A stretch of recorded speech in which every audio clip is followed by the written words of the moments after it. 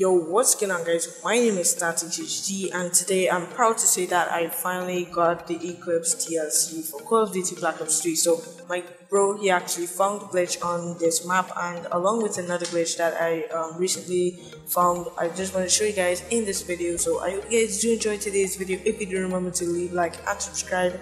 And yeah, so if you find the first glitch in any other video, please be sure to link it down in the description, because I'm pretty sure that my brother is the only person who ever found this glitch. I'm pretty sure I've searched this glitch so much of times, I've never seen this glitch in a video. But hope you guys enjoy. Nevertheless, subscribe, and I will see you guys in my next video. Peace out.